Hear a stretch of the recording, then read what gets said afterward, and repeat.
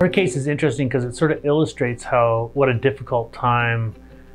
Western medicine has with identifying the source of pain when there's nothing obvious that shows up on a blood test or an imaging study or whatever. The fact that she'd seen all these other doctors and undergone all these other imaging studies and just everything else, you know, kind of $1 million workup, and nothing had come up, that means just that alone means that it's likely to be a peripheral nerve problem of some sort. Based on her description, it was pretty clear that this is very likely to be just an entrapment of one of these small anterior cutaneous nerves. Had her set up for some diagnostic blocks, and again, she got a great result. It was a fairly straightforward process to just take her to the operating room, make a small incision directly over the area of tenderness, and then carefully dissect down and find the nerve that was the problem, and then address it.